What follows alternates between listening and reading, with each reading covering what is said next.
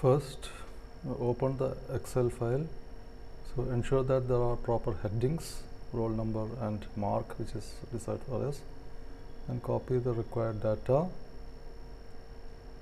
Now go to your EduServer gradebook, choose the import button, paste the data which you have copied from the spreadsheet, choosing the appropriate group, using Ctrl V, and then press upload grades. So now we have a preview of the data which we have imported. So identify user by username. So in EduServer, username is the roll number.